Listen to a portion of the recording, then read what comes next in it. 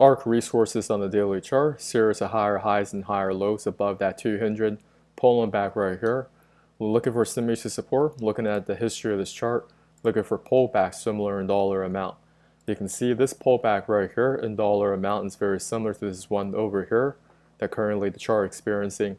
On the hourly chart, we do have price also getting that support, not just from the symmetry support, but also from that 200 moving average with a series of higher lows.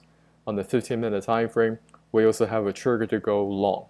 What you can do here, not financial advice, you can position size here correctly with ARK resources.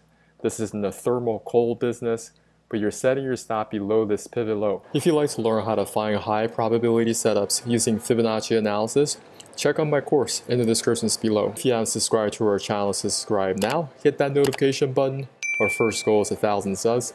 We go over cryptocurrencies as well as US equities. Love to hear from you in the comments area. Talk to you soon.